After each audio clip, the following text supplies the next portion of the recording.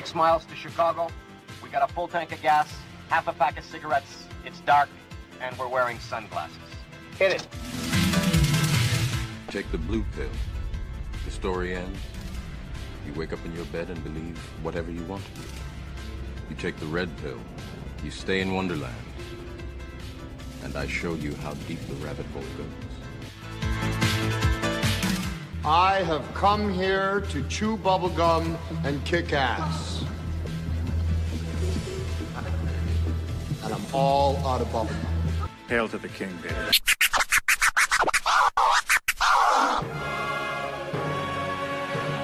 Welcome, one and all, to the World of Stu.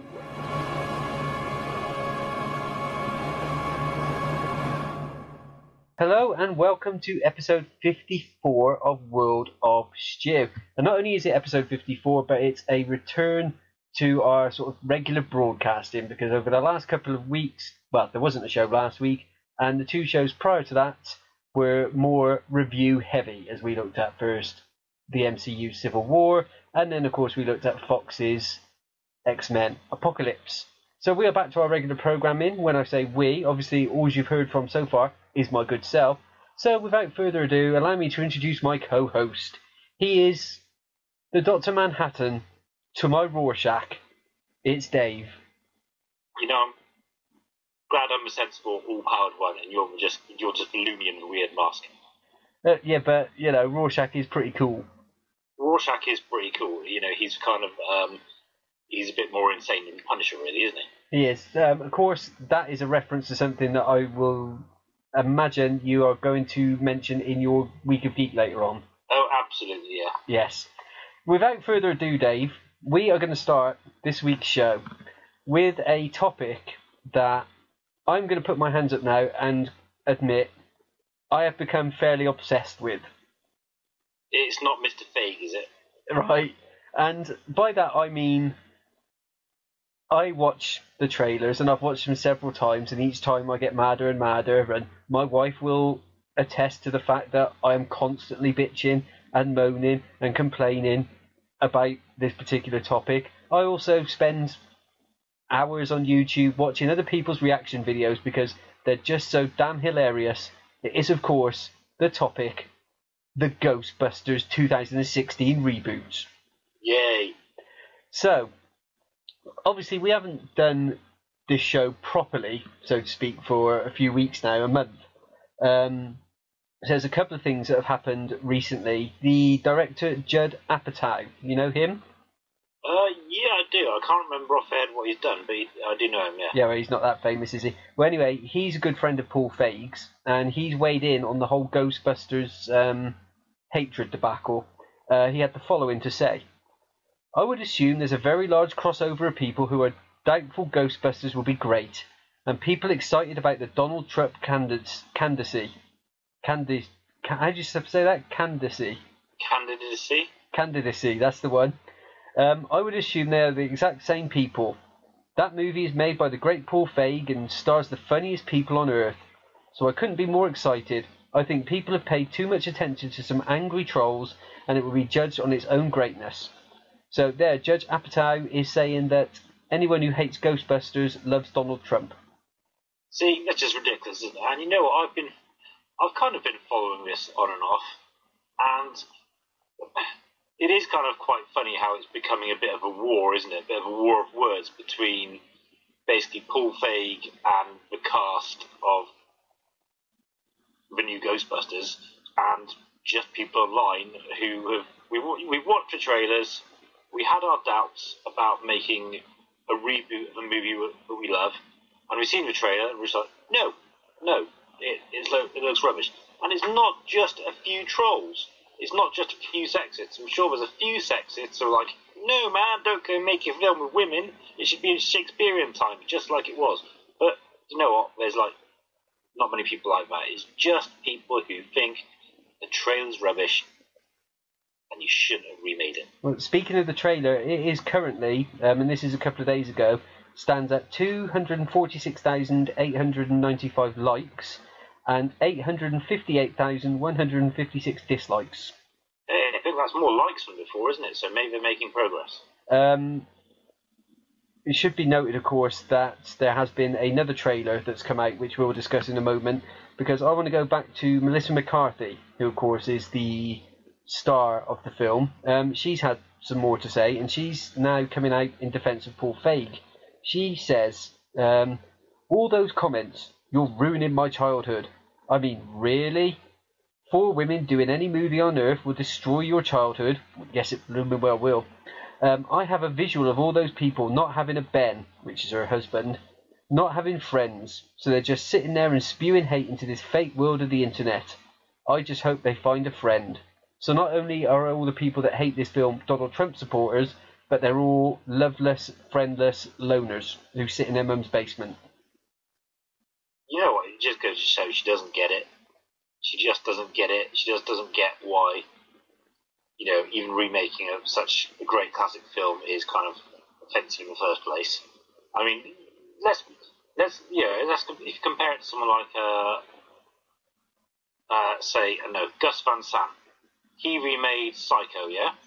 Which a great director, a great filmmaker. He's done plenty of his own films, and yet for some god awful reason he decided to go and remake Psycho, and it wasn't very good. He made a bad remake of a great film.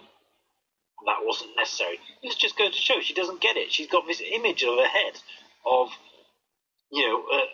geeks and nerds all being these friendless people in basements, and it's not. It's people.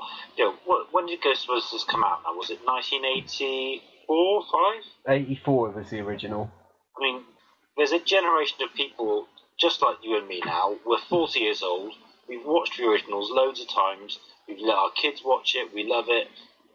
And, okay, we might not have a right to feel like this belongs to us, but can you be fair to say that films as great at this, they're part of our childhood, they're part of our identity almost? No, I agree with you, Dave. Britain's Got Talent. Did you see the final? I didn't see the final. I'm just one of these people, you know what, I've seen the odd highlight, but I haven't had time to watch it on TV. Now, you're probably wondering what that's got to do with Ghostbusters and why do I bring it up? Well, the reason why I bring it up is because during one of the ad breaks for Britain's Got Talent, the live final, which was on in the UK a few weeks ago, they showed a TV spot for Ghostbusters in which there was a world exclusive clip of Dan Aykroyd in his role as a cab driver. Ah, okay, I didn't see that. Right, now I didn't see it either, but some eagle-eyed viewer in the UK saw it, posted it to YouTube, it exploded all over the internet, and within literally a friend of mine posted it on Facebook and linked me to it.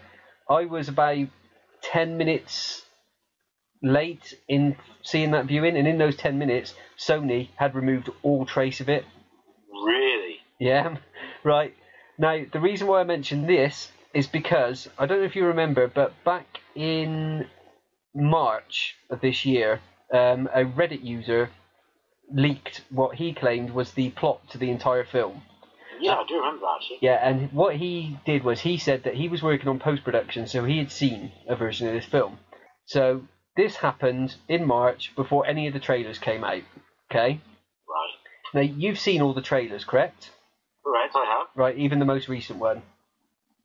Yes, that's right. So when you actually go back and you look at this plot, which I'm now going to read out to you, you tell me if, based on what you've seen on the trailers, that this sounds like someone who's making it up or someone who's actually telling the truth.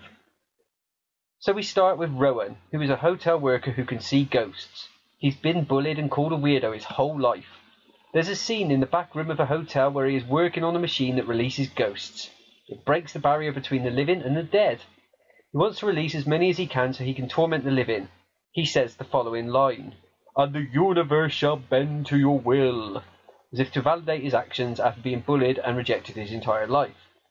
Leslie Jones is a subway station worker and a hotel worker who happens to be Rowan, brings a machine in to the subway station to channel and awaken old ghosts. He briefly mentions the fourth cataclysm, and Jones brushes him off as a nut job. He walks out onto the tracks and she follows him. When she's on the track, she sees the ghost he released and ends up joining the Ghostbusters for her street smarts. She also sees a graffiti artist spray paint the white ghost from the logo in the subway As she's telling him to stop, he puts the red circle and the line through the ghost. So far, that sounds pretty accurate, doesn't it? That does sound about right so far, yeah. Right, from what we've seen. Well, at this point, nothing about the old Ghostbusters being around or alive is referenced. They stumble across the old Ghostbusters firehouse but can't afford the rent because it's $21,000 a month. So they start their own HQ at a Chinese restaurant, which means there's plenty of wontons for Melissa McCarthy's character. Because they make a big deal in the film about her character liking wontons. Chris Hemsworth applies as a secretary, and he's a moron but a little funny at times. They bust their first Ghost Dave at a cheesy rock concert where a large green dragon that the audience thinks is part of the band's act appears. Jones is chased by a possessed mannequin, saying, "This is more intense than an Usher concert." One of the concert goers has a selfie stick, you can kill yourself now, and takes a picture of the dragon ghost as it is perched on Leslie Jones's shoulder in the crowd. They crowd surf at one point, and they capture the ghost and become famous. They get their name from a new segment pegging them as the Ghostbusters, without referencing anything that happened in the past with the old Ghostbusters. Is that, or is that not, exactly what happened in the latest trailer?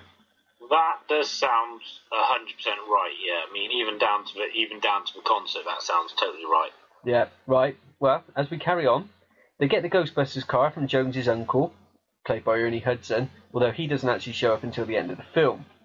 The main villain, Rowan, that Jones encountered in the subway, meanwhile, is channeling more ghosts in mirrors with a very large machine. Again, in the trailer.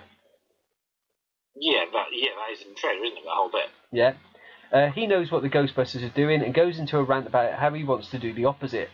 He releases all the tormented ghosts because he wants them to pester the lives of the living, and by pester he means torturing and taking apart their flesh.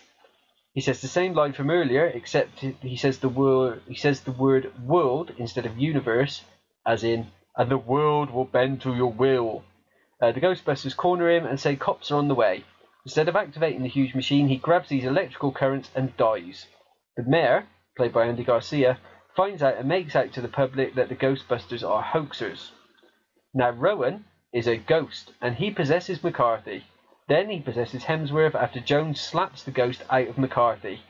Is that or is that not in the first trailer? Yeah, that was in the trailer. Yeah. Hemsworth then travels on the Ecto 2 motorcycle to the ghost channeling machine to release them all. He releases them all, and there's a scene where a scared cop is walking up to him and tries to talk to him. Hemsworth turns around and snarls with glowing eyes, just like Rick Moranis did in the original Ghostbusters. He releases the tormented ghosts and they spread across the city. Meanwhile, Kristen Wiig discovers the hotel guy went to school or something with them, since the Ghosts of Our Past book he scribbled in has a ton of weird stuff on the pages of one of the copies. On one of the pages there's a picture of his face and many people and ghosts with this written, "I will lead them all." Hemsworth is controlling the city with his ghost powers, and at one point he makes the army dance with him to "You Should Be Dancing" by the Bee Gees. That sounds rubbish. That sounds lame. And if you actually freeze frame an image from the trailer, and I posted this picture on Facebook, you can see when they're walking through some doors, the police and the army are outside behind them, and you can see them all pointing their fingers up in the air as if they're doing like the Saturday Night Fever dance. Yeah. Whose idea was to dance number in a film like this? No idea. So we carry on. The Ghostbusters face off against him, and the ghost leaves Hemsworth's body, thus sparing his life. He then asks, "What form do you choose?" There's no real explanation as to why he says this, he just does. Leslie Jones's character says out loud, "Oh, I think that spray-painted ghost from the subway was cute," so he turns into the ghost from the Ghostbusters logo. Again, that is in the trailer. Yeah, it is, isn't it? You can't see a bit of the ghost as well, don't you? Yeah.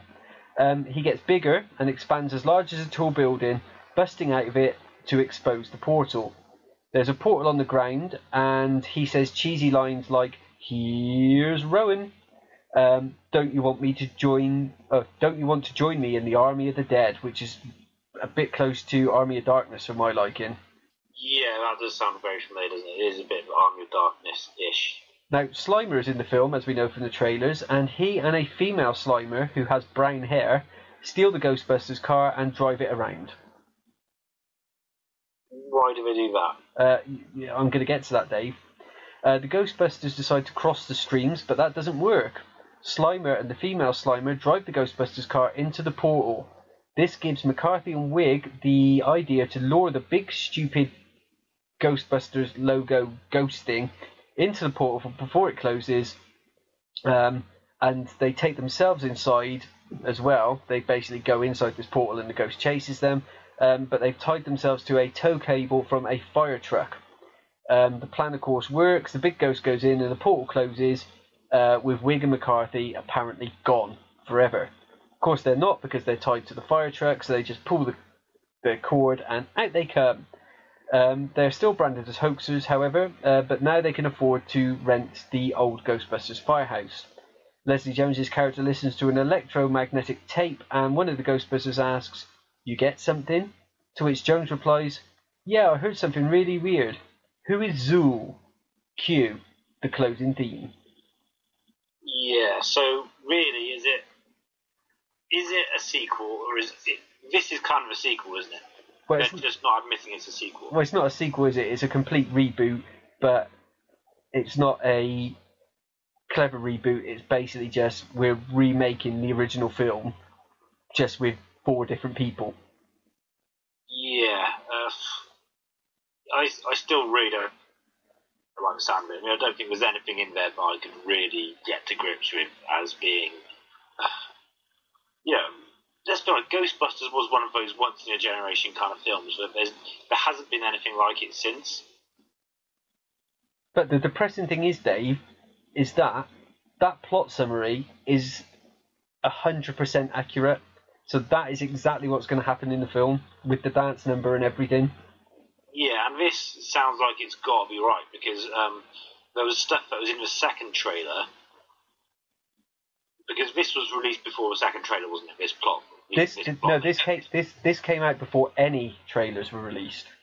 Yeah, and that is 100% like what's in the trailers. Right, so there were no trailers, so there was no way this person could have known about the power pat he compels you slap in. He couldn't have known about the green ghost dragon. He couldn't have known about it sitting on her shoulders. He couldn't have known about the selfie stick. He couldn't have known about Chris Hemsworth riding the motorbike. There's absolutely no way this person could have known any of that unless his claims were true. Oh, he's on the inside somewhere. Yeah, well, he's probably not on the inside anymore, unless it's the inside of a jail cell. Well, I don't know. They'd probably just take him for all he's got, wouldn't they? Sue him financially.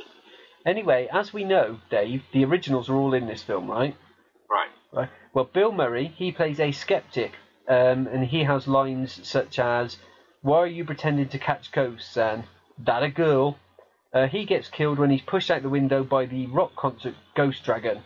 Apparently he goes to the Ghostbusters base, or whatever you want to call it, and he convinces them to release a ghost to prove to him that there is such a thing. They release the Ghost Dragon, it knocks him out of a window, and he falls to his death.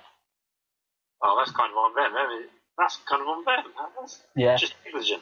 Dan Aykroyd, he plays a cab driver who refuses to drive the Ghostbusters when New York City is in havoc, and he says the line, "I ain't afraid of no ghosts."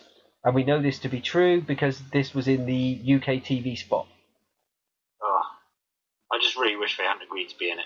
The worst part is, from what I've heard, rumours-wise, is that after he says, "I ain't afraid of no ghost," whoever he says that to shouts after him saying, "That's a double negative, so that means you are afraid." Yeah, very true, but you really shouldn't say stuff like that in a film. Yeah. Sigourney Weaver, she plays a mentor of Kate McKinnon's character. She's disappointed but approves of McKinnon's work by the end of the film. Finally, Ernie Hudson, he plays Leslie Jones's uncle, and he owns a hearse company. When he finds out that they lost the original Ghostbusters car, Jones goes to him for another one. Hudson says, "I got 4 funerals this weekend, I can't do it with one hearse." Jones says, "Can't you do 2 at a time?" Hudson replies, "I'm not stacking them like flapjacks." I just don't see the need for this bit. Why just shove Ernie Hudson in there? I mean, I hope that they're going to look back on it at some point and just really regret being in this film. Apparently there are constant references to YouTube, Amazon, and one to Reddit. McCarthy loves wontons, as I've already said. Jones is kind of funny, but definitely just a sassy, sort of funny stereotype character. McKinnon is gross funny, cue fart noise and the line, "that came from the front." And Wig is just bland, hopeful scientist who tries to make sense of her life and wants to bang Chris Hemsworth. Which again is in the trailer. Most women do, but there you go. So that was the leaked plot of Ghostbusters from March. I would say pretty much that should just about tell you everything you need to know to not go and see this film. I know, I kind of almost feel now that I've disliked this film so much already, I kind of almost want to go see it to kind of, just so I can justify my feelings. Because there's a popular YouTuber called Angry Video Game Nerd. And I think I've heard of him, yeah. Yeah, he reviews films, and he posted a video basically saying that he was refusing to review this film purely because he didn't want to waste his money going to see it. And it caused a massive outrage, and it was like people condemning him for misogyny and sexism and yada yada. And it was like, no, he's basically just telling you he doesn't like the look of the film. And I think this is the problem that people have got, is that Sony are just painting us all as sexist, misogynistic pigs purely because we don't like their product. Yeah, sexist, misogynist pigs and nerds, just because we really disagree with what they've done. You know, it's this whole misogyny thing is not remotely true. It doesn't hold. I mean, you look at Star Wars, for example. Star Wars Episode 7, the new Jedi hero is a woman. It's a female. I didn't see anyone have a problem with that. And if anyone was going to get angry, it's going to be Star Wars fans, right? Star Wars nerds are the worst. Exactly. So, you know what? We didn't have a problem with it. And what more can I say? You shouldn't go around labelling people as sexist just because they don't like your film. So, the film's out in a few weeks' time now. There's probably going to be other little news bits and stuff, but I just wanted to cover the plot to basically show that that is the film that we're getting. In closing on this part, apparently tomorrow is being labelled Ghostbusters Day, and Jimmy Kimmel will be hosting a live gathering of all the original and new Ghostbusters together as they promote the film and say how great it is, because Dan Aykroyd has already come out and said that he has seen a pre-screening of this film and that he thinks it's funnier and scarier than the original two films put together. Well, it's not too difficult with the second one. The second Ghostbusters is kind of average, let's be honest, but it can't be as good as the first one. It just can't. I quite enjoy the second one, to be honest. Yeah, the second one's alright, but it's not comparable to the first one, I don't think. Yeah, but I agree with you there, but the second one where they put the slime in the toaster and make it dance, that one scene alone will be better than anything that's in this new film. Yeah, I'll agree with that. And I'm just going to go on record, finally, for all time, we will talk about this. We'll try not to rant about it anymore, but it's going to be crap. It is going to be rubbish. Moving on. Before we cover the movie news, Dave, we should just say there's a couple of quick rest in pieces. First up, today I saw the news that MMA fighter Kimbo Slice has died. Oh, really? I didn't see that. That's very sad. He was notoriously famous for doing underground sort of street fights originally. He then became a boxer for a while. He did some MMA. I think his record was something like 8 fights with 5 wins and 3 defeats or something like that. So, not the best. And also the biggest news, of course, though, is that this week saw the demise of the one, the only, probably the only person on the planet today. Obviously, he's not on the planet now, but on the planet today who could claim to be an actual true icon above any other sports star in the history of existence, other than maybe Pele. It's Mr. Muhammad Ali. Yeah, you just cannot sum up Muhammad Ali, can you? And I don't think you can sum up what he meant to untold millions around the world. Not just as a sportsman, but as a civil rights activist and just as a human being. It's just terrible to think that we've lost such a legend. I mean, of course, I'm not a big boxing fan, but as you said, he transcended the sport. He was civil rights activist for the black population of America at a time when they were fighting for their rights. He was famous, of course, for refusing the draft for the Vietnam War, which cost him a few years of his boxing career. He changed his name from Cassius Clay to Muhammad Ali, became a member of the Black Panthers. Just every word that came out of his mouth is just a soundbite that lives on to this day. Float like a butterfly, sting like a bee. But the thing that we will remember him best for, of course, being wrestling geeks like we are, is WrestleMania 1.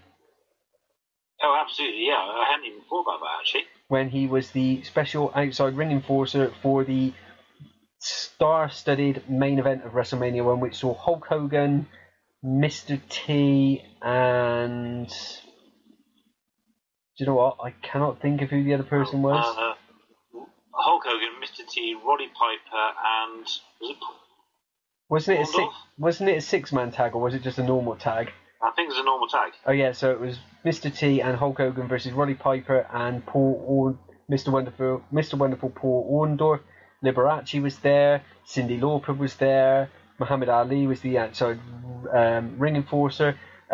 Ali, of course, is also famous for fighting Antonio Inoki in 1976 in a boxer versus wrestler match. Oh, I didn't realise he did that as well. Yeah, it wasn't very good. It went 15 rounds, and Ali threw a total of 6 punches in the entire fight.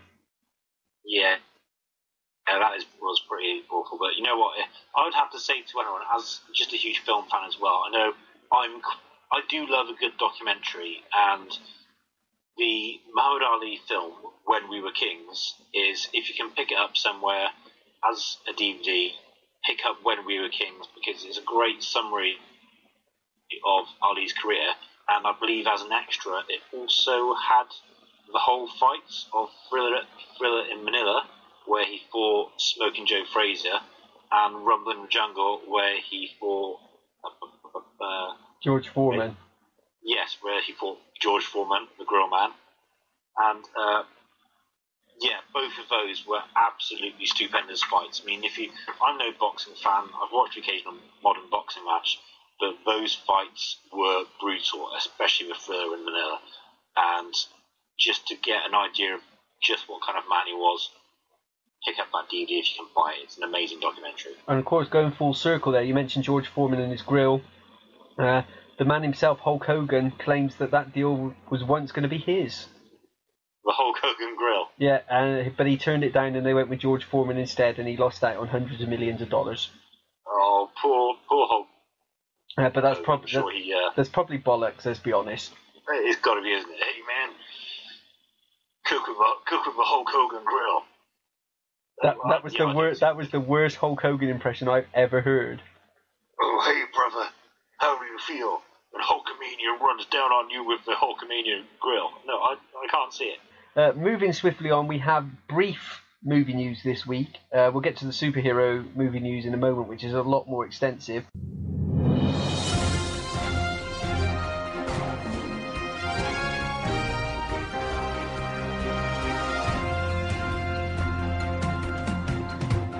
From the furthest reaches of the geek universe, it's the World of Stu news. Lionsgate CEO John Feltheimer has said that the studio may make as many as 7 more Power Ranger movies, this despite the fact that their reboot has yet to be filmed. See, that's just a ridiculous thing to say, isn't it? We might make 7 films. Can you imagine? Because have you seen the pictures of the new Power Rangers suits? I have not, no. And the picture of, is it Elizabeth Banks is going to be Rita Rapunzel? Okay. Rita Repulsa,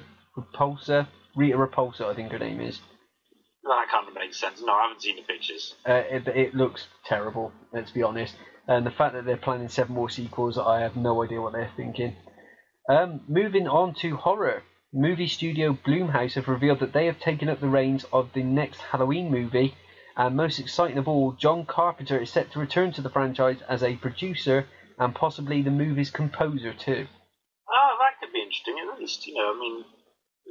It's been a long time since we've had a Halloween movie, isn't it? Yeah, and I actually didn't mind Rob Zombie's first Halloween movie, but the second one was terrible. Yeah, I mean, they were never going to be fantastic, were they? Kind of reboots of Halloween, but seeing John Carpenter being involved again could be really interesting, and seeing what he comes up with musically as well. Now, you mentioned Star Wars earlier on, so I'm interested to get your take on this. Reports have leaked out that reshoots have been ordered for Rogue One, A Star Wars Story. If the rumours are true, as much as 40% of the movie needs overhauling for the final cut. Now, apparently Disney are heavily behind a revised screenplay from Christopher McQuarrie. McQuarrie's rewrite wasn't completed until filming was in full swing, and therefore to bring his vision to the screen, reshoots are required. You know what? I mean, we frequently hear news like this. I mean, when Suicide Squad went in for reshoots not so long ago, people were like, oh, you know, it's got to be rubbish. They're having to reshoot it to make it more like Deadpool, or we're going to have to reshoot it to make it less like Batman versus Superman. It's like, well, you know what? Loads of films go in for reshoots just because they miss the occasional scene, they don't get something quite right, they realise they need a bridge scene between this and this. And I don't see it as being the end of the world. I think Disney know what they're doing with the Star Wars movies. 40% is quite a lot, though. 40% is a lot, but do you know what? Maybe the special effects aren't quite right. For me, the trailer looked really good. It looked like it had a great concept. But it being a Star Wars movie, I don't think they need to make it, they don't need to make it a great epic like War and Peace. Fair enough. I think it needs to have that simple story that families can relate to, that children can watch, but maybe a little edge of darkness that adults can appreciate as well. But yeah, 40% is a lot. I'd be very surprised if it was that much. So, carrying on the sort of Star Wars-esque theme, John Boyega has signed on to star as the lead in Pacific Rim 2, which apparently is now back on after being on, then off, then on, then off, then on, then off, and now apparently on again. So John Boyega is going to headline Pacific Rim 2. Thoughts? You know what, Pacific Rim 1 was alright, didn't you think? I mean, it had a good look to it, but I'm not so excited that I'd get all het up about the second one. I mean, I'll watch it when it comes out on Blu-ray or DVD to stream or whatever, but I'm not going to go rushing out to a cinema to watch it. Speaking of the first one, my problem with that was that every time I looked at Charlie Hunnam, who of course was the lead in that film, he'd shaved off his beard and he looked about 12 years old, and I just kept thinking, you're Jax from Sons of Anarchy, where's your beard? Yeah, too true. I mean, I don't really watch Sons of Anarchy, but I do. I can understand that if you're such a huge fan, you'll be watching it thinking, but you're from Sons of Anarchy, what's going on? And finally, in this week's vanilla movie news, despite being released on the 4th of March, Zootopia continues to take money at the box office. This doesn't surprise me. These kind of films, if they're good, they can just keep on going, can't they? And not only does it continue to take money at the box office, Dave, it has now become only the 4th animated movie in history to pass the $1 billion mark. Wow, okay. So how much exactly is it on now, do we know? I just got just over $1 billion. It's not as much as the 1.3 billion that Civil War's taken, but it is obviously more than the 870 odd million that Batman versus Superman have taken. So let me get this right. The biggest superhero, what should have been the biggest superhero movie of all time, where the two biggest icons of superherodom of all time had a fight, got beaten by a fox in a tie. Yeah. Okay, just so we got that straight. Well done, Warner Brothers. Congratulations. And we will, of course, be touching upon Batfleck versus Supergirl again shortly in the superhero news, but that was the brief movie news of the week.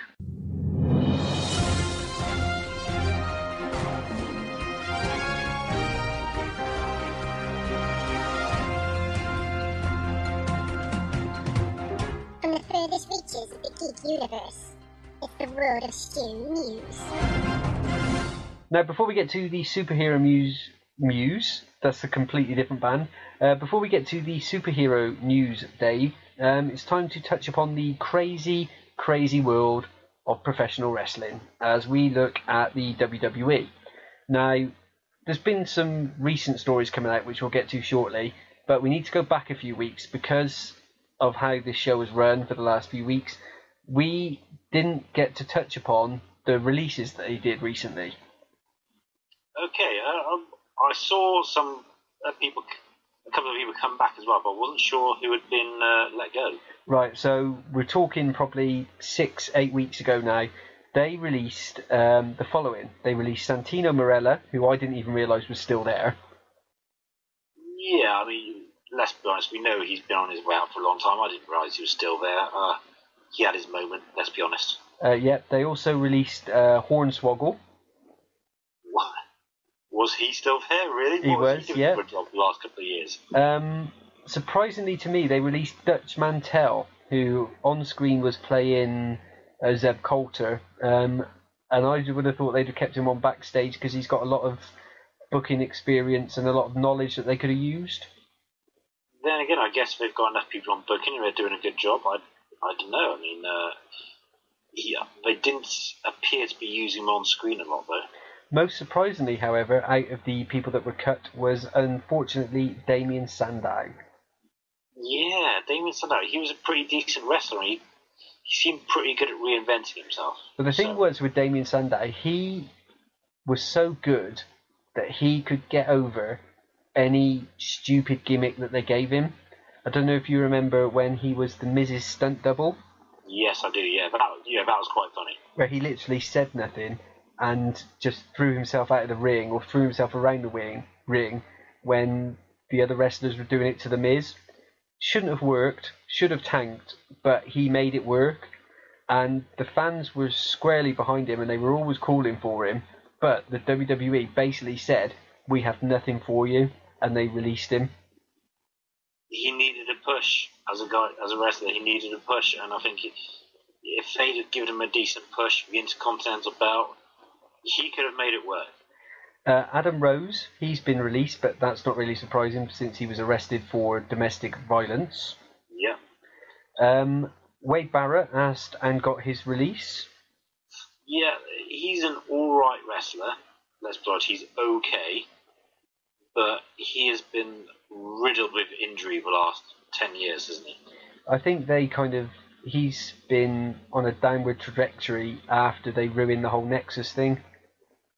Yeah, I'd agree with that. I mean, again, he's had a good couple of gimmicks, hasn't he? And he's had a few little pushes, but he's never going to be a main eventer. And finally, another wrestler asked for and got his release, and this was a huge surprise. It was Cody Rhodes. Yeah, I was surprised by this one. Actually, I saw this one. And again, he's a big talent. He's a great in-ring wrestler. He can work any gimmick you give him. And I kind of thought he deserved to be in a higher position when he was in the company. So I don't know what's going on there. Well, he has come out and he had a little bit of a tirade against the booking of the WWE because apparently he's been trying to get out of being Stardust for over 6 months. But every time he went to creative and gave them ideas on how he could go back to being Cody Rhodes, they didn't want to listen. In fact, it got so ridiculous at one point, one writer pretended that they couldn't talk to him because they were working, despite the fact the computer in front of them wasn't even turned on. Oh dear, he needed to talk to Vince, didn't he? I mean, I've got sympathy for him because that Stardust thing, I think it worked for a while, but it was never going to get him to the top. And I think he's a guy that deserves to be at the top. Now, releases and requests for releases aside, the big news before what happened this week, the big news of the last couple of weeks is the return of the brand split. Now, they've done this before where they had Raw and SmackDown as two completely different shows. What's going to happen with this brand split is that SmackDown is going to move from Thursday nights to Tuesday nights. It's going to be live and they're going to have their own unique look and their own unique roster. What are your thoughts on this, Dave? Because I personally don't think the original brand split necessarily worked because after not very long, they basically just started appearing wherever they wanted to. Yeah, you're right. And they started appearing wherever they wanted to. They had a lot more talent back then. They had a lot more recognisable headline talent. Now, I think they might have to make this work. I would have thought maybe part of the agreement they've got with their new TV channel is that it has to be a distinct roster. So, the stars on this show cannot appear on the other show apart from their monthly pay-per-view.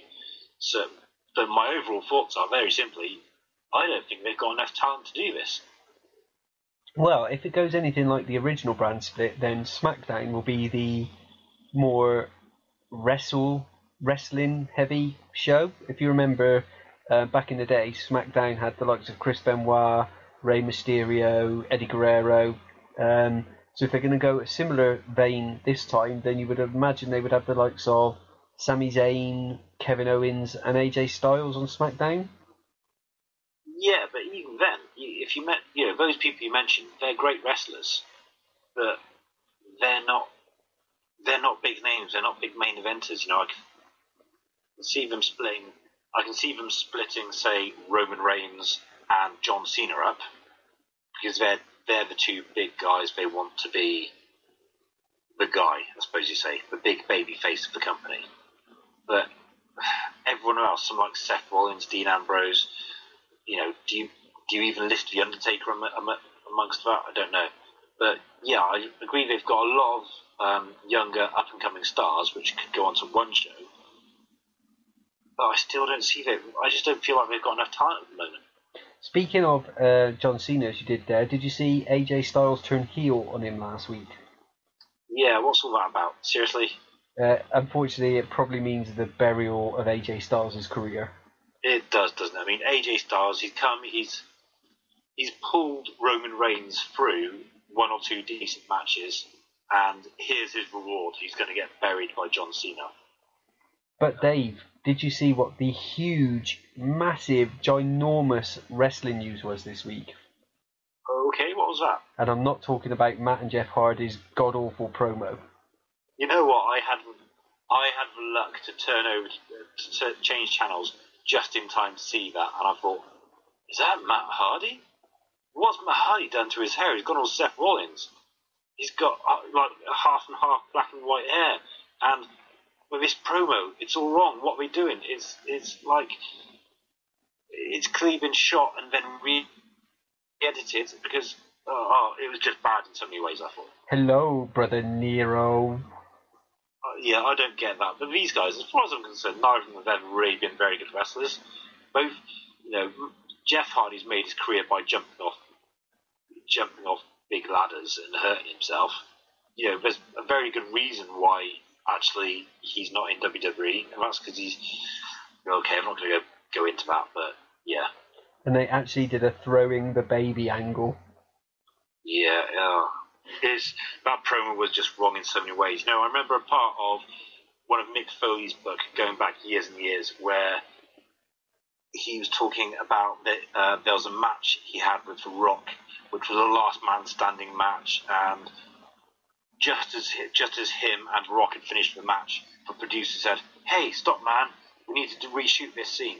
And so they reshot a scene with a camera in a different angle, and when they showed the match on TV a couple of days later, they had this little reshot scene in it as well. And then Mick Foley said, when he was watching a match in the airport, a guy said to him, "Hey man, that's lame. That camera wasn't there a second ago. You couldn't see it."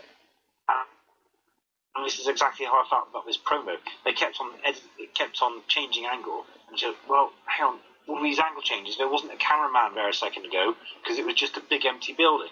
And it's just totally ruins any kind of suspension of disbelief of this ridiculous promo.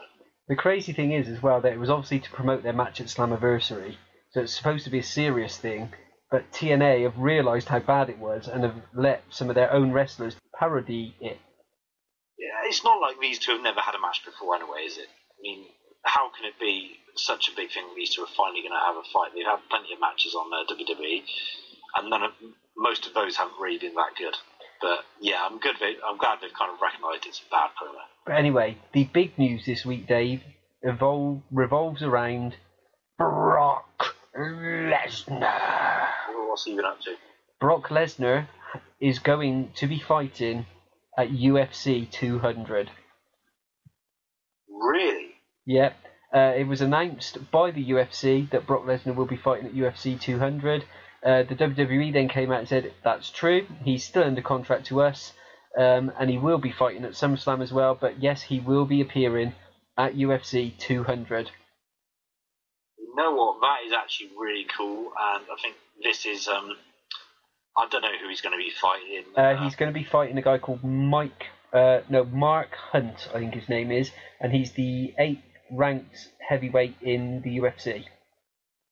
Hey, okay then. It could go either way then. I mean, That's the thing. The problem with this is, whilst on paper it looks awesome and it's a win-win for everybody, it could go horribly wrong for the WWE because Brock Lesnar could get his ass handed to him. well, anyone who's a fan of Brock Lesnar knows he didn't have a perfect record in UFC, but he had a good couple of matches where he just dominated people. But yeah, that's UFC. He also had one or two matches where he made silly mistakes and he got tapped out, or he generally got beaten. But he's one of the few guys. He's the only guy so far, isn't he, to make a successful transition and make it work for himself. So good luck to him. I hope this works. So that was a quick delve into the world of professional wrestling. So I think it might be time to do some superhero news.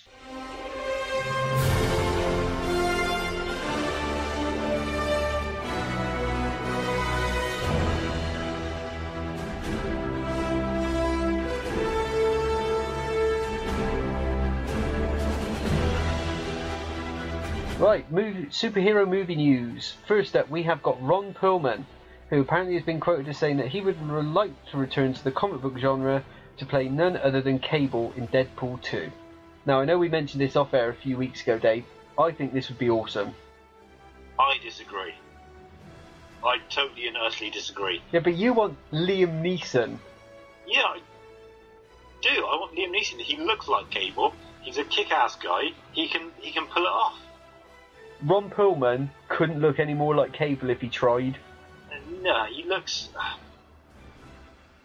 He'd just be too comedic. I don't think he'd bring the correct gravitas and mood to Cable. I think Cable is basically a complete straight guy. If they can have, because we know Cable's going to be in Deadpool first, right? Deadpool 2 before he's in any other X-Men film. Correct. So I just want him to be a completely straight character in that kind of little Deadpool microverse. I want him to be totally straight, whereas Deadpool is still the comedic one, But I just don't feel like Ron Perlman can make it work for me. Alright, well, we'll agree to disagree on that one, but I think we'll agree on this particular point. Jesse Eisenberg has confirmed that he will return as Lex Luthor in the Justice League movie, which is being called the Justice League. For me, that is one massive strike against that film. Well, do you know what? I actually feel like he does need to come back. I feel like it does need to have him in it to maintain some kind of continuity, but it's not like I'm hugely bothered about it.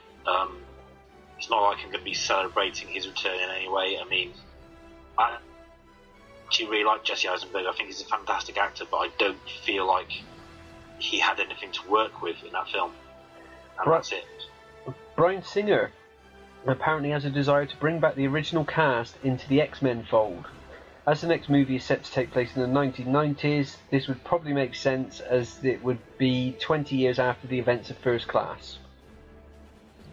That's true, but that would kind of be a bit weird now because you've got all new actors. Yeah, but if you think about it, this is a point someone made to me about X-Men Apocalypse, in that despite the fact that it had been a long time since we'd first seen them, none of them have aged. Like, in the 10 years between Days of Future Past and Apocalypse, none of them looked any different. Yeah, but some of them looked a bit more mature, but it would be a bit more weird that it was supposed to be. You just had them a movie of them in the 80s, right? Where they're all about that age. If you now go to a movie where you have Halle Berry and Famke Janssen again as the X-Men, they look a lot older now. So how could you have those guys in a movie about them in the same people in the 90s? Speaking of X-Men Apocalypse, it dropped off significantly in its second weekend and has to date taken 401,448,823 at the global box office, which, as ridiculous as it sounds, isn't that successful. It's not that successful for such a big film, is it? I mean, I think I would have thought from such a big movie they would have been thinking around about 700 million to $1 billion. What do you think? Well, you would have thought that they would imagine it would take somewhere in the region of Deadpool, which was just under 800 million. Yeah, I think it just goes to show as well that what a success Deadpool was, because Deadpool, I'm not sure what the budget of X-Men Apocalypse was, but I'm sure it was a lot bigger than Deadpool, right? Well, yeah, since Deadpool only cost 50 million to make. Yeah, I think it probably goes to show. I wouldn't be surprised if the next X-Men movie was a much smaller budget. And finally, in this week's superhero news, despite being... before we get to this, have you seen the end of Agents of S.H.I.E.L.D.? I haven't. I'm an episode behind, so I haven't seen the last episode yet. Alright, okay, well, despite being down in the ratings, Agents of S.H.I.E.L.D. has been renewed for a 4th season. This season has been a bit kind of up and down for me. I'm not sure how I feel about it anymore. This season has been crap, Dave. And do you know what, right?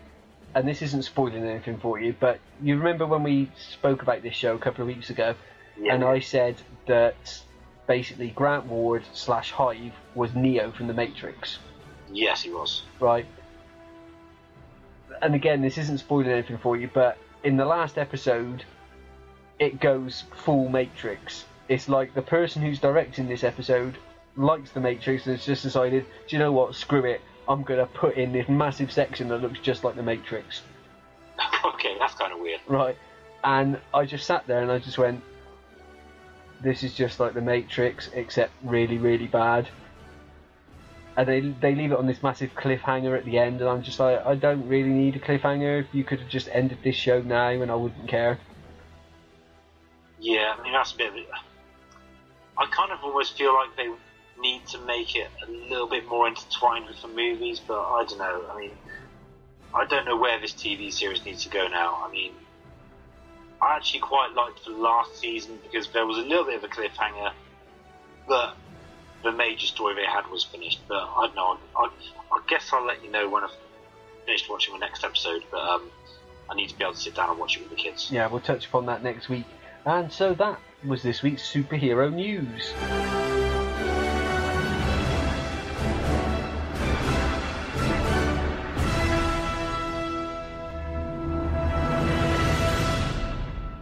We will be getting to Dave's Week of Geek shortly, but first, it's time, and we haven't done one of these in a while, for a top 10. There's something curious about this broadcast.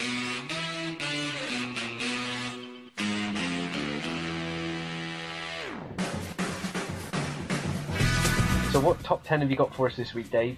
In honour of X-Men Apocalypse, I really enjoyed X-Men Apocalypse, but this top 10 is the top 10 X-Men that still need to be in an X-Men movie to do them justice, okay? So one or two of these might have been an X-Men film already, but they haven't been done justice, right? Very simple. Fair enough, off you go. Okay, this is in no particular order, by the way, no particular order of favourite, but I think you'll get that one or two of these are my favourite. Okay, at the top we've got X-23. Now, she is a clone / assassin, also known as Laura Kinney. Her story is basically she was a clone of Wolverine. This company, big mysterious company, managed to get hold of some of Wolverine's DNA, and they were going to clone him.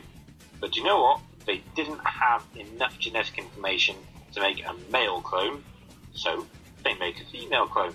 And they also give her the adamantium claws. And she's actually really, really quite a cool character. She's been for a lot in her very short time, and she's actually a really kick-ass character. She's got her own comic at the moment. called All New Wolverine, and I would just really love to see her in an X-Men film. Who knows? Maybe she could take the reins from Wolverine, as we all know Hugh Jackman's going to retire after the next Wolverine movie, right? And that kind of looked like that might be where they're going with the post-credit scene anyway. It did. I can only hope. And if they find the right actress to play Laura Kinney, that'd be awesome. Also, she debuted in a little comic called NYX #3. And just as a tip to anyone, if you can pick that up cheap on eBay, do so. Because if a character appears in your own movie, the comic skyrockets in price. You try buying a copy of Deadpool's first appearance now. You just can't do it. In at number 9? In at number 9 is Gateway. Now, the unique thing about Gateway is he was an Aborigine. He was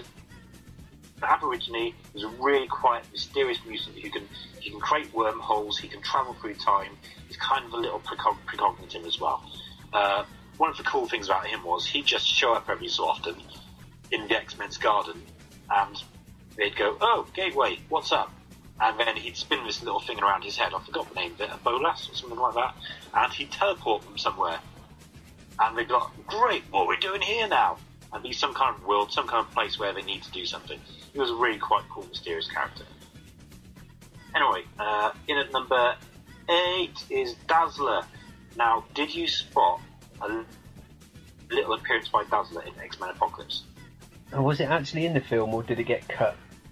I think it might have been cut, but I believe there was a little scene where Cyclops holds up a CD, and it's in a shop, and it's a Dazzler CD. I just thought that was quite cool. Anyway, because it was originally, there was a rumour that Taylor Swift was going to play the role. I don't know how I would have felt about that. I don't think. Yeah, I love Taylor Swift. I think she's actually quite cool. What? Yeah, she does catchy songs. What can I say? Oh dear, oh dear. You can't be my friend anymore. Not being true to my 9 Inch Nails heart, but there you go. Anyway, Dazzler, she's a mutant pop star. Originally in the 70s, she was a disco star, but since then she's kind of evolved.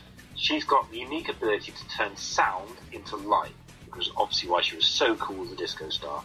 But her first appearance was way back in X-Men number 130, which would have been in the 70s, and she's just evolved so much in the comics recently. She worked with S.H.I.E.L.D. for a while. There was a suggestion that she was going to become president in the future, and more recently she's joined A-Force with like She-Hulk and Captain Marvel and some other female superheroes.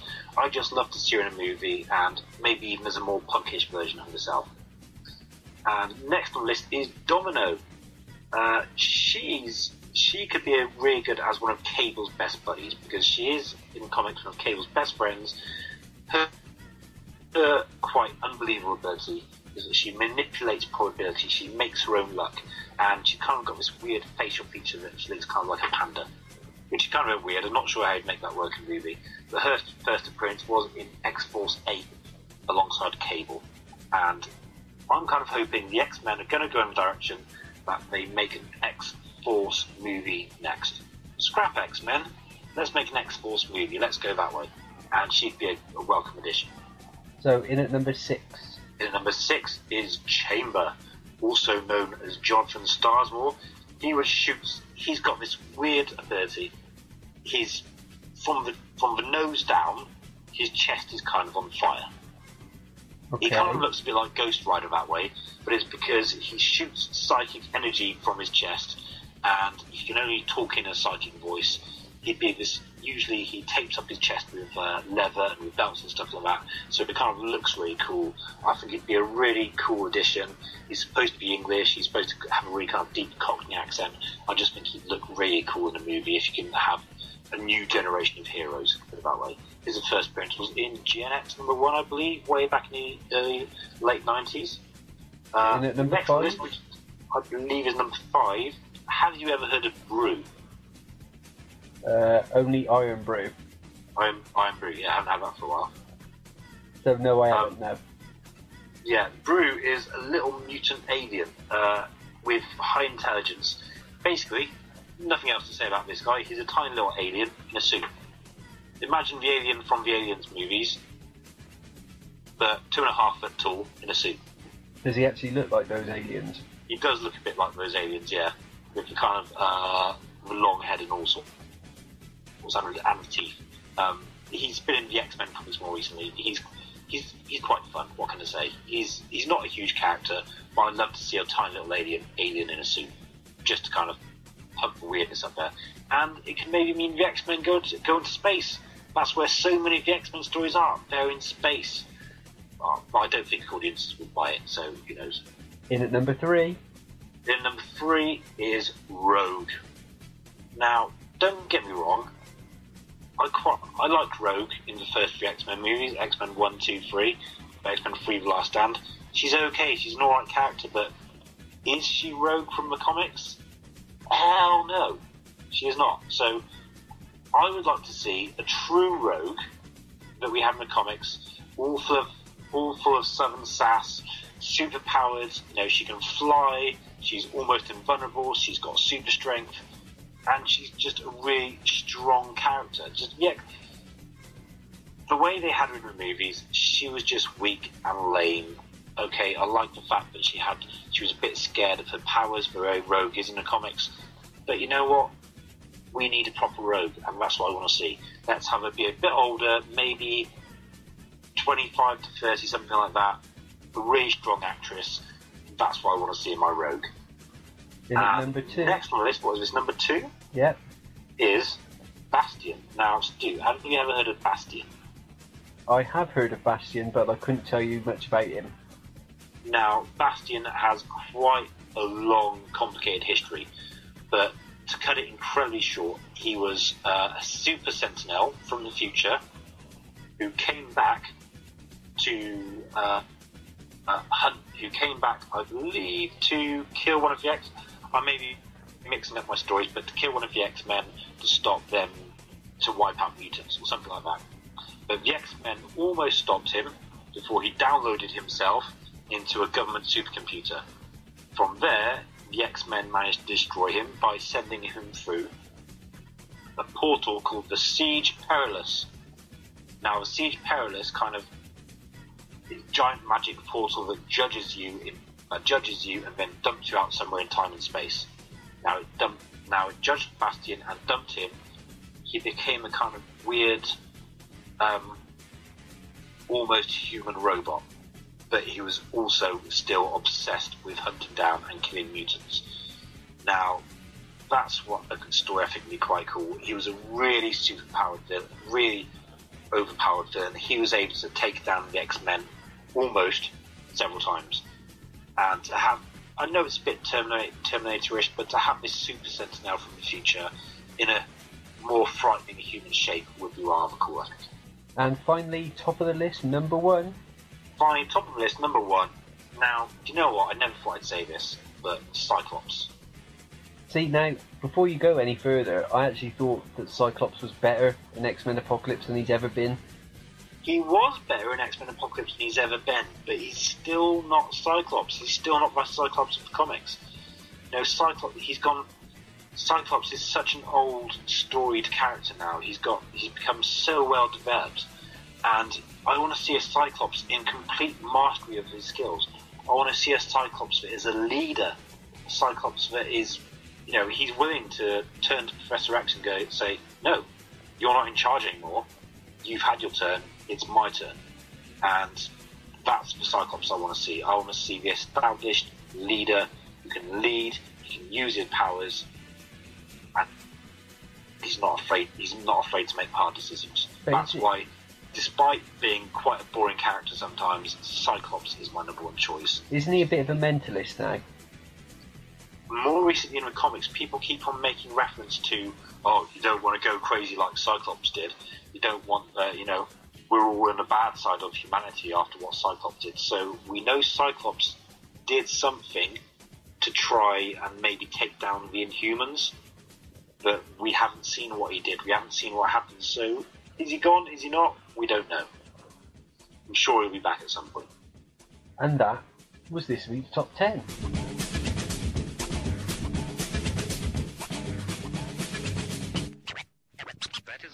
So we are coming towards the end of another episode of World of Stu, episode 54, in case you missed the very beginning, which means it must be time for this.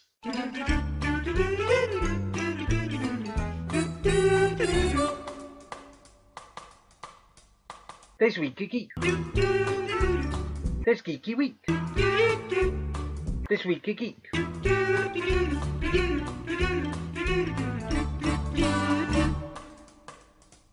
This week of Geek.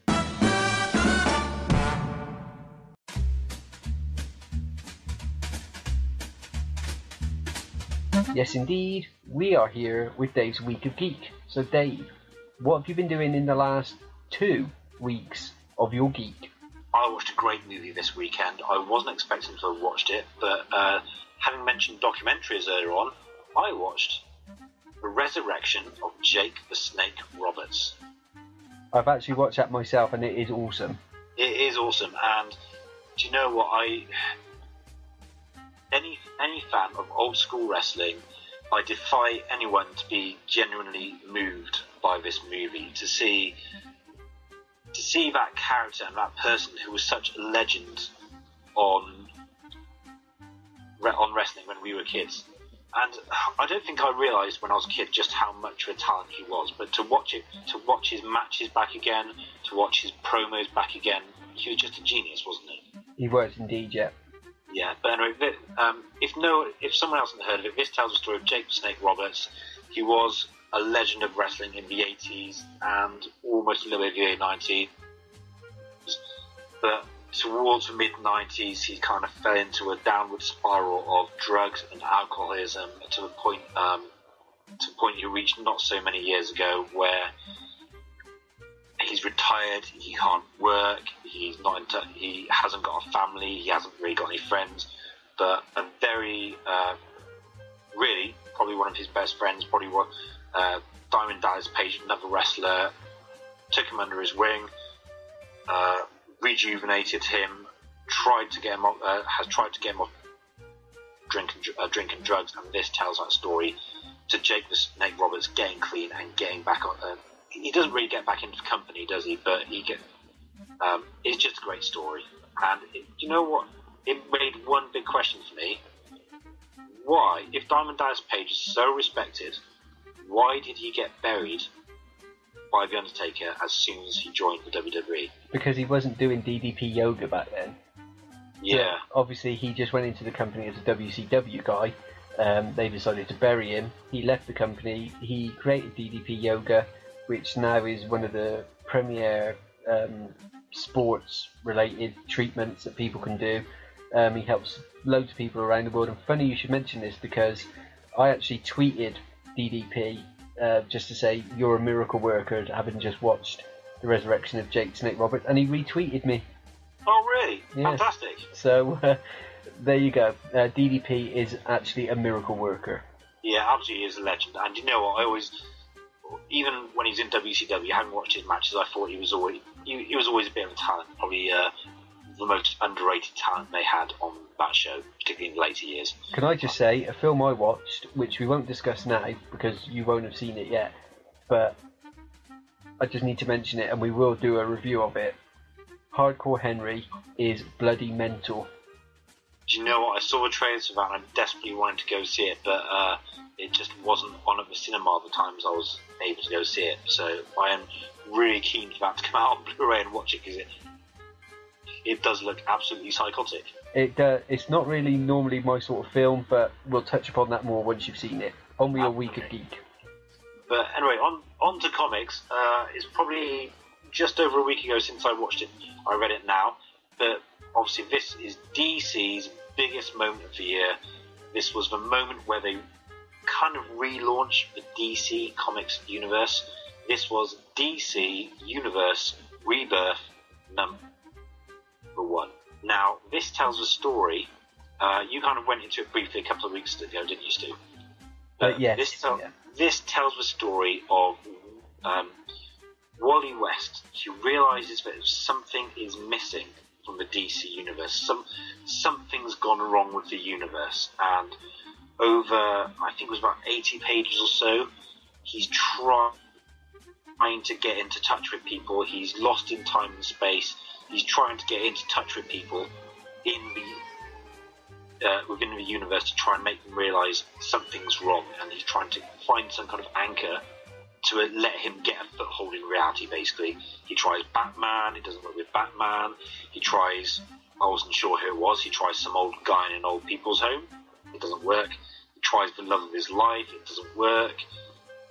All these people he keeps on trying, until he tries the original Flash. I'm struggling to remember Barry Allen. He tries Barry Allen, and Barry Allen is like, who are you, dude?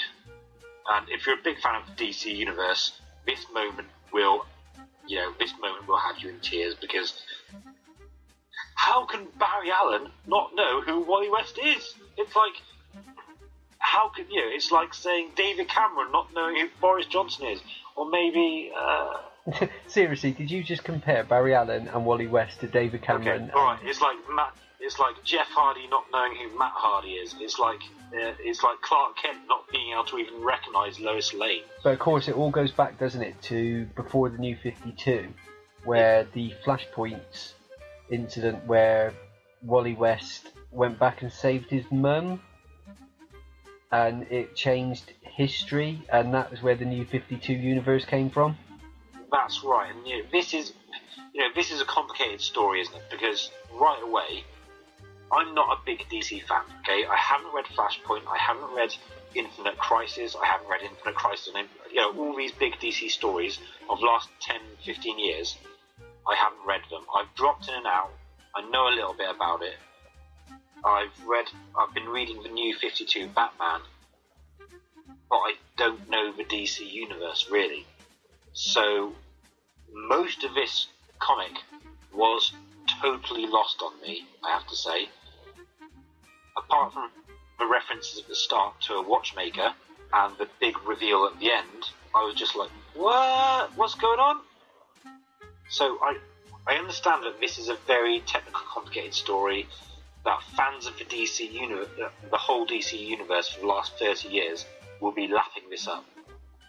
But I bought this thinking this is going to be a good jumping on point if I want to start reading more DC comics. And right on the first page, there's a little asterisk that says, "Oh, before you read this, read Justice League number 50 and Batman number 50, whatever it is." I'm like, what? No, I don't want to read those. And it's got some weird stuff. It's like, okay, the Superman of the New 52 universe is dead. But actually, it doesn't matter, because the original Superman from the pre-New 52 universe is alive and well with Lois Lane and his daughter. So, like, what's going on? But that to me is a bit confusing, because everybody else, such as Batman, is still part of the New 52 continuity, aren't they? Yeah. But Superman is now not part of the New 52 continuity, he's pre-New 52 continuity.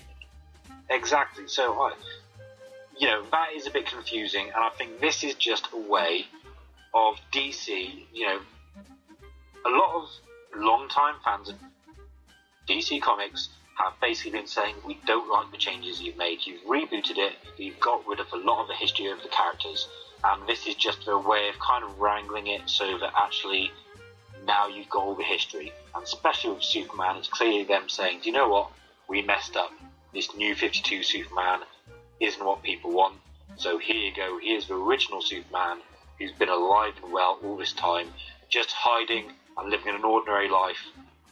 And of course the big reveal is that Wally West tells them that 10 years of their history has been erased by, it turns out to be Dr. Manhattan from the Watchmen. Yeah, that is the big...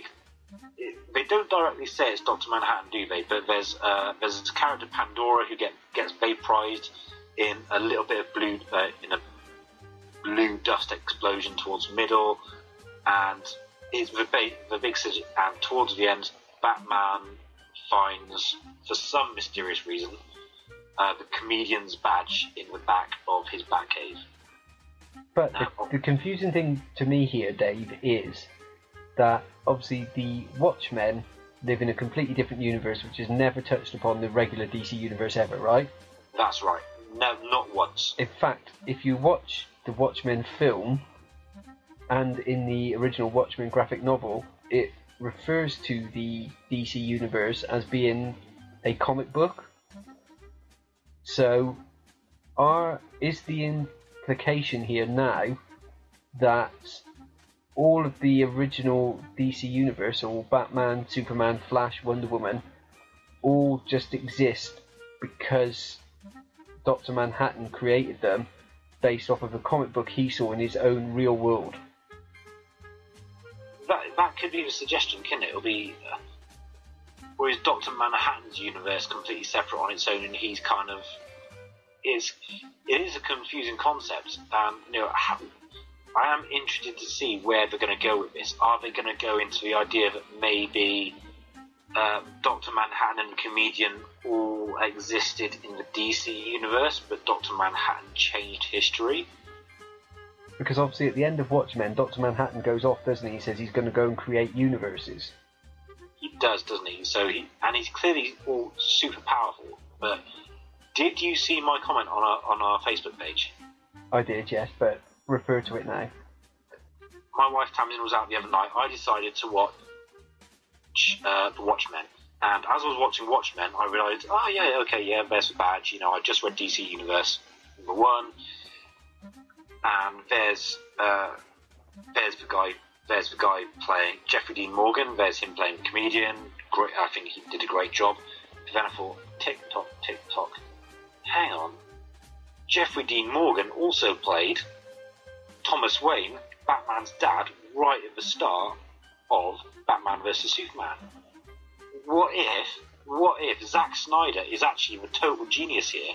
He's got together with Jeff Johns, who wrote DC Universe #1, and said, hey, what if the Comedian is really Batman's dad? What if we make people realise, hey, the DC Universe movies actually started 10 years ago with Watchmen, and now we're doing it in comics as well. What if this is the greatest conspiracy ever, and they've actually all tricked us into having what could be the greatest movie story and the greatest comic book story of all time?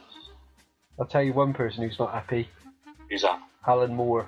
No, he's got to be furious, because he never wanted Watchmen to be part of the DC Universe, did he? No, and apparently in 2010, DC tried to give him the rights to the Watchmen back, but with certain caveats attached, and he refused. So he always never wanted there to be any prequels or sequels or anything, so he is going to hate this. I am in no doubt that he's going to be hating this. I mean, I'm interested to see where this story leads. Could it lead to the Comedian fighting Batman? Could it lead to... it's clearly going to lead to quite a big story, because this is just the kicking off point of this story. And, you know what? I didn't like this comic, as I thought it did a good job. It's clearly rebooting the universe for long-time fans, but as a jumping on point, it couldn't be worse. It was terrible. It makes me feel like I've got no interest in the DC universe moving forward, apart from just to keep an eye on it, to see what's going on with the Watchmen. But on a good point, do you know what? It was cheap. It was £2 for an 80-page comic, and these days that value is really something that's missing in a lot of the big companies' comics. So you know what? Pick it up if you like it. It doesn't matter, but you might have to pay a bit more, because after deciding I didn't like mine, I put it straight on eBay, because people are going nuts. DC fans are going nuts for it. I sold mine for £10 2 days after I bought it, which was 5 times more than I bought it for. So, £2, bargain, you can't go wrong. So what else have you been doing in your week of geek? Oh, I was also going to mention, wasn't I, as Steve Rogers, Captain America #1. If you haven't been keeping up with the comics, Steve Rogers, he was an old man, his super soldier serum ran out, so he gave the title of Captain America to the Falcon. So the Falcon has been Captain America for a while, but Steve Rogers, he got beaten up, he met a super-powered little girl, he was able to turn him back into a young man again, and so he's relaunched with a brand new series. Now, the first issue wasn't anything to write home about, most of it, right up until the very last 2 pages. Red Skull is back as well. Baron Zemo has kidnapped someone, and Captain America has gone on a rescue mission to rescue this captured scientist. Captain America is in trouble as well.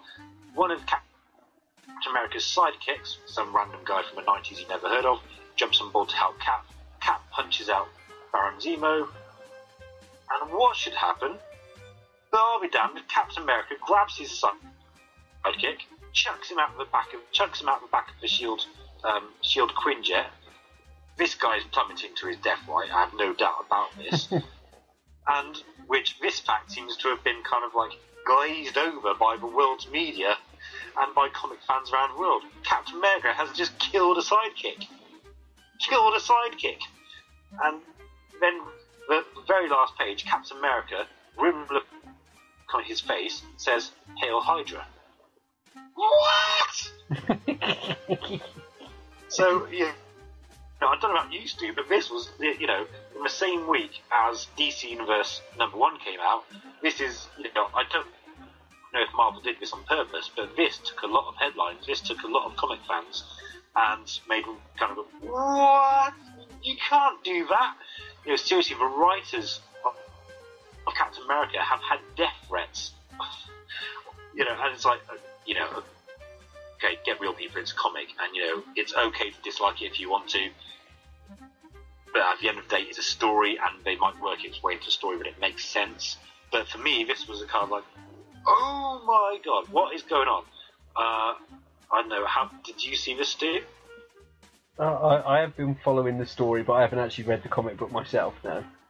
Yeah, well, if I'm being honest, I only bought the comic because it was a Scotty Young variant with the kind of babyish, baby-styled art on a cover, and I didn't expect to like it, but I kind of liked it. It was an alright comic. I might buy #2, because I've never liked Captain America comics per se. I like him as a member of the Avengers, but this revelation of the last page really did make me think, okay, this could be a cool story. If you're going to go with an evil Captain America, I mean, there's a lot of different fan theories of why this is taking place. My simple fan theory is, do you know what? Red Skull at the moment is supposed to have the powers of Professor Xavier, the psychic telepathic powers, so maybe he's influencing Captain America's mind in some way, or maybe something went wrong when Captain America was kind of magically made young again. So well, I don't know. Didn't one of the creative bods at Marvel confirm that it wasn't any sort of mind control? Oh, did they? I didn't see that, but the thing is, they might deny it, but it might be true anyway. But yeah, this either way, this again could be a really interesting story going forward. And Civil War 2, having started with Marvel in the last week, I would have reviewed that this week, but my #1 issue still hasn't turned up in the post. This could be a really interesting part of the story as well, if there's a truly evil Captain America. So do you know what happens, who dies in Civil War? I don't yet, so don't tell me. Okay, fair enough. What about going back to DC Comics, the revelation in Batman about his villain? Again, my Batman Rebirth #1 is on the way. But yeah, the revelation about the Joker being 3 people, is that what you're talking about? I am, yeah. Which kind of doesn't really make sense, because he's supposed to be the world's greatest detective. Yeah, that doesn't make sense, does it? I mean, surely that should be why it doesn't make sense to Batman, is because Batman will be looking going, this doesn't make sense, how could I not have seen this? I'm the world's greatest detective. Especially when you look at the image from the comic, and the 3 pictures of the Joker all look completely different. It's clearly 3 different people, isn't it? They show 3 different pictures of the Joker from different ages of comics. Like, that would make just as much sense of the Joker saying there's 3 different Batmen, and he'd be right, because you've got the Batman of the New 52 universe, and you've got the Batman of the pre-New 52, which, as you've said, is confusing, because the Batman of the New 52 universe is a good 10 years younger, right? Yes. So, what's going on? Anything else in your week of geek? I think that was just about it this week. I think I've read some great comics. I think if you want to pick up a really great Wolverine comic, please pick up Old Man Logan. I hadn't enjoyed a Wolverine comic for a long time, okay? And Old Man Logan is just so good. This week, in last week's issue, he was fighting against Reavers, which kind of robot mutant type cyborgs, and there was just a great scene with Wolverine taking on a guy with a minigun and a rocket launcher. And it's brutal, it's violent. Wolverine is cantankerous and moody and a total loner. It's what Wolverine hasn't been for a good 20 years or so. So I implore people to pick it up, give it a go. You know, if you can't find the individual issues, pick up the trade paperback and just give it a go.